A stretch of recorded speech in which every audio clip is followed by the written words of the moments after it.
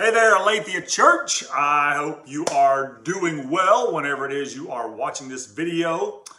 Man, this week we've tackled some big topics in Jonah chapter 3. The first big trifecta we talked about was salvation. And we said when it comes to salvation, there are three parts. There's God's part, there's my part, and there is the other person's part. And we know that God is always going to do his part in the work of salvation. But one of the questions we're left with is, are we doing our part? Are we doing our part to share the gospel message with someone else? Particularly the person we're talking about is our one campaign, our desire to have every person at Aletheia Church attempting to reach someone else. Remember our slogan, each one, reach one.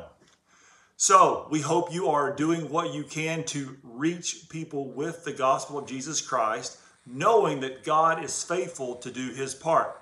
Now, when we think about God and his role in salvation, there are three things it is helpful to think about. One, that God is sovereign. Two, that God is holy. And number three, that God is merciful.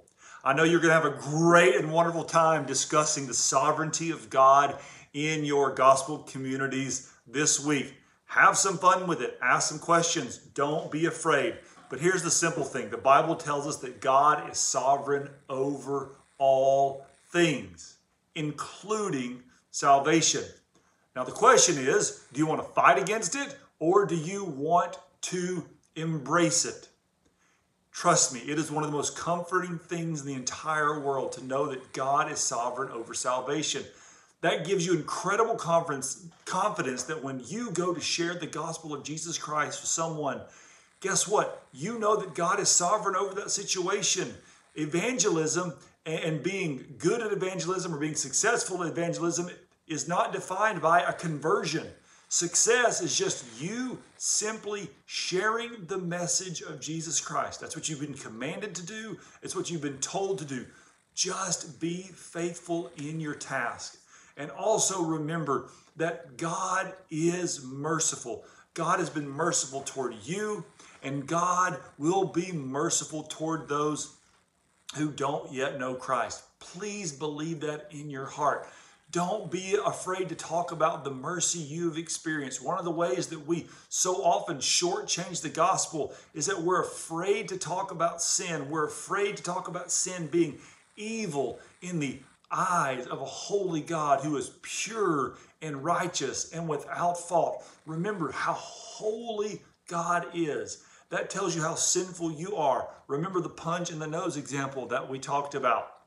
So remember that God is sovereign, God is holy, and God is merciful. That should give you incredible confidence to share the gospel with people. And also remember our third trifecta. Salvation is from God, by God, and to God. So salvation and being is from God is the fact that we're under God's wrath. And for those who do not know Christ, those who continue to reject Christ and to say no to him, believing they can be a good person and earn their way to heaven, they will experience God's wrath for all eternity. So that is how salvation is from God. It's from God's wrath. But also remember that salvation is by God. It is God who is working out that person's salvation.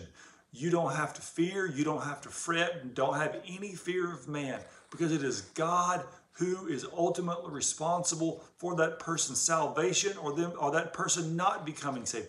Your job is just to faithfully proclaim the good news about Jesus Christ.